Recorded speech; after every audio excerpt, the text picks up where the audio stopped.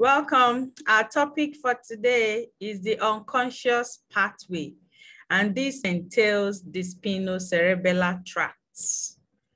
We've described the general sensory pathway as an ascending tract, and we said that they can be subdivided into two. That's the conscious tract and the unconscious tract. The conscious tract entails the dorsal column-medial lemniscal pathway and the anterolateral spinothalamic system. These are responsible for conscious sensation that we are aware of and we can perceive. And this sensation ends in the cerebral cortex. The second classification is the unconscious tract, and this is the spinocerebellar tract. These are sensory stimuli that we are unconscious of. They are sensed by the brain, but in this case, it is the cerebellum. Proprioception, generally, we defined it as a sensation of body movement in space. Proprioception can be divided into two: a conscious proprioception, which is carried by the dorsal column-medial lemniscal pathway, and the unconscious sensation that is carried by the spinocerebellar tract. Conscious tract versus the unconscious tract. The sensation of the body when the eyes is closed, we've used this illustration before now that we can touch our nose even while our eyes is closed. The change in position of our body is sent to the cerebral cortex, and that is being interpreted. So we are able to guide so that we can directly touch our nose. A good illustration of the unconscious tract is during the process of walking. During the process of walking, there is actually change in the length of our muscle and also sensation carried by the Golgi tendon organ in the tendon during the process of movement. These are gathered up and they are sent to the cerebellum where it is being perceived. Even though we are not aware of these changes, they occur, but we are not aware of it.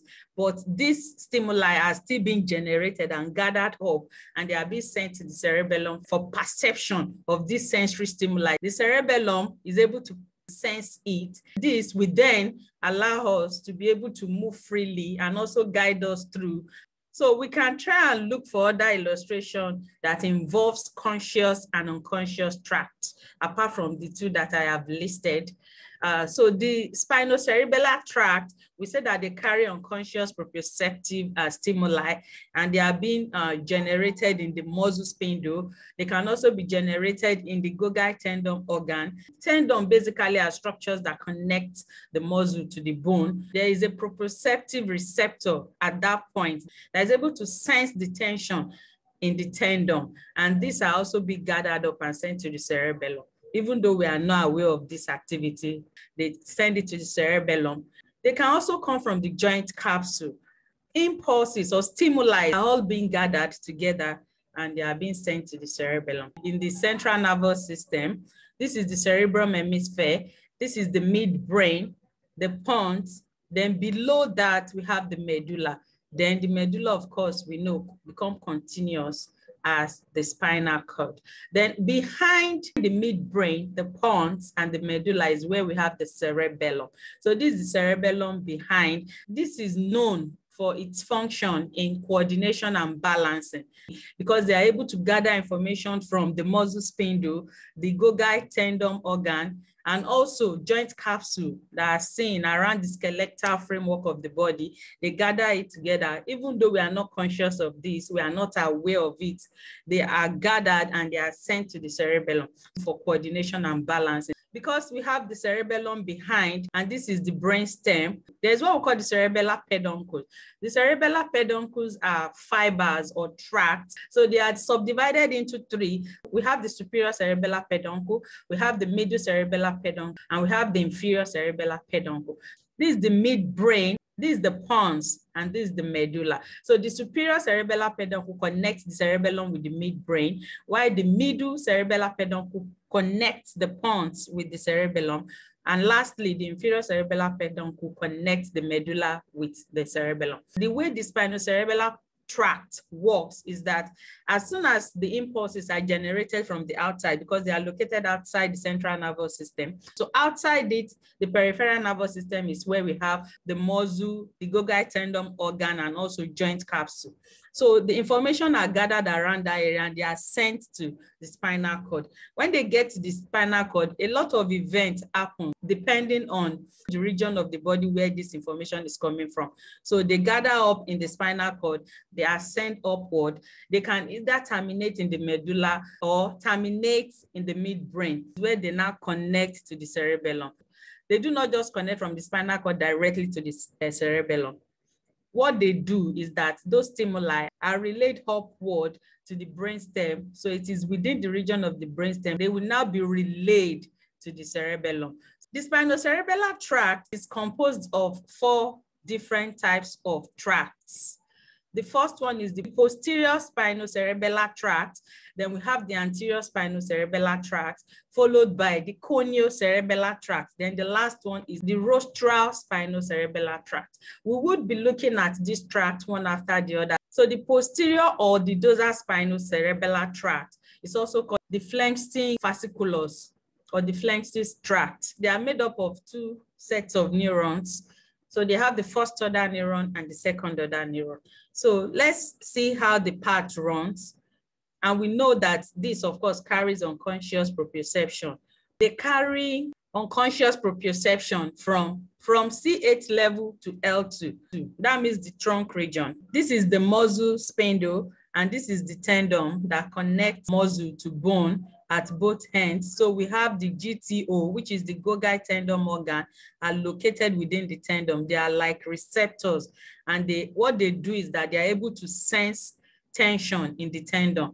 So when there is movement, of course, there will be tension, there will be the generation of tension, which will be sensed by the receptor. And this receptor will gather the information and they will begin to process it down to the cerebellum so that coordination and balancing can be achieved. In the posterior spinocerebellar tract, the first order neuron will move from the Golgi tendon organ and the muscle spindle, also joint capsule, depending on the situation at hand. So they gather the unconscious proprioceptive stimuli. This runs and they enter into the dorsal root ganglion. This is the dorsal root ganglion. The dorsal root ganglion are made up of pseudo-unipolar neurons. So they have their cell body in the ganglion. They have 2 division network of axons running from this region and this region. After they pass through the dorsal root ganglion, they enter into the dorsal greyon. We've studied the configuration of the spinal cord. Now we should know where the dorsal greyon is. This is the ventral greyon and this is the lateral greyon. So they enter through the posterior greyon, and it is in the posterior greyon, there is a specific nucleus there, which is called the Clark's nucleus. It is in the Clark nucleus that they now synapse with the second order neuron. From this point, the second order neuron picks it up and they enter into the lateral white column. This is the lateral column, this is the dorsal column, and this is the ventral column. It's the white matter region of the spinal cord. It is good for us to note that as soon as they synapse in the Clark's nucleus, they enter into the posterior part of the lateral column before they now ascend up ipsilaterally. They do not decussate. They do not cross to the contralateral side. They maintain their path along the same side and they ascend up to enter into the inferior cerebellar peduncle. Remember, we talked about this peduncle in our previous slides, that the inferior cerebellar peduncle connects the medulla with the cerebellum. These are the cerebellum behind, and this is the midbrain. So they go and they enter into the inferior cerebellar peduncle. From there, they now terminate on the cerebellum, where the perception will be felt. So you can see how they move. They are just made up of 2 neurons and they run on the same side. It is also good for us to know the dorsal medial cerebellar tract. This tract is formed by the second order neuron. Remember, we said that there's a synapse in the Clark nucleus. The second order neuron picks it up. They enter into the lateral white matter and they ascend up. As they ascend up, they form a collection of tracts around this region. This is called the dorsal medial cerebellar tract. So this tract is actually formed by the second order neuron of the dorsal spinocerebellar tract. The second subset of the spinocerebellar tract is the anterior spinocerebellar tract. This is also referred to as the Goas column, and it receives sensation from the lower part of the body.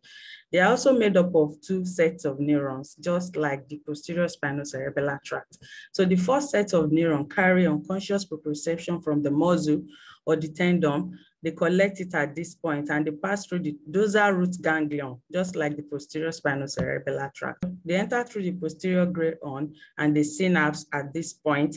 Then the second order neuron then picks it up from here and they run to the contralateral side and enter into the lateral white matter. This is the lateral white matter, this is the dorsal, and this is the ventral. So they enter through the lateral white matter, but at the anterior end. And that is why they named the anterior spinocerebellar tract.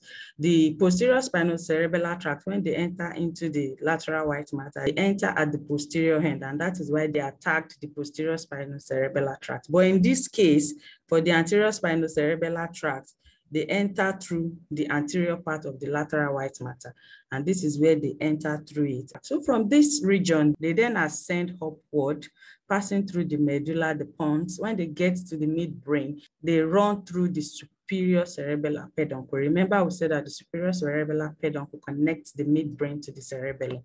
This is the cerebellum on both sides. This is the left side of the cerebellum. This is the right side of the cerebellum. So when they pass through the superior cerebellar peduncle, they then cross again behind this structure to then terminate on the cerebellum on the other side.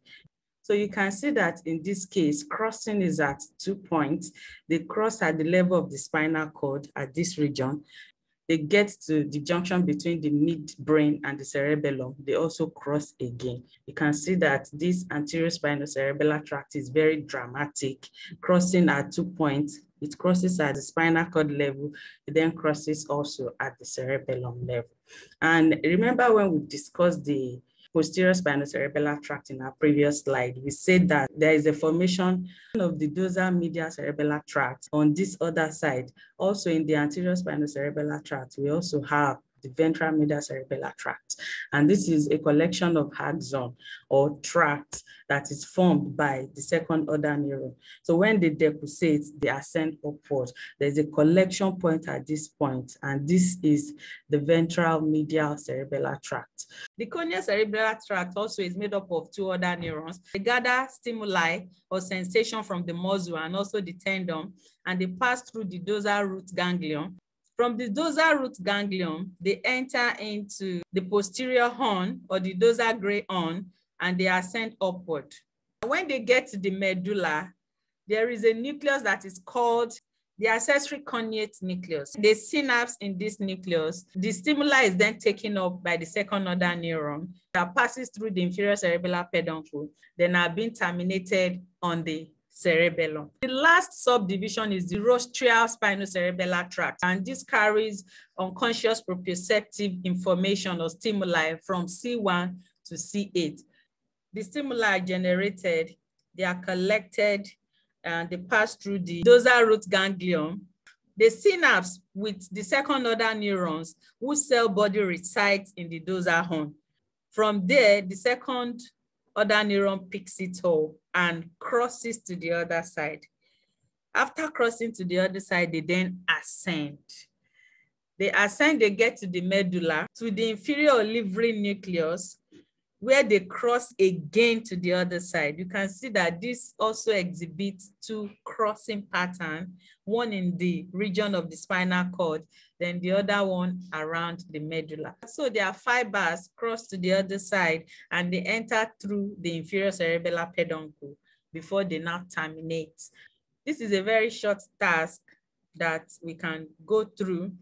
With the head of diagram, describe the 4 subdivisions of the spinocerebellar tracts. Also give other sample illustrations of the conscious proprioception and also the unconscious proprioception.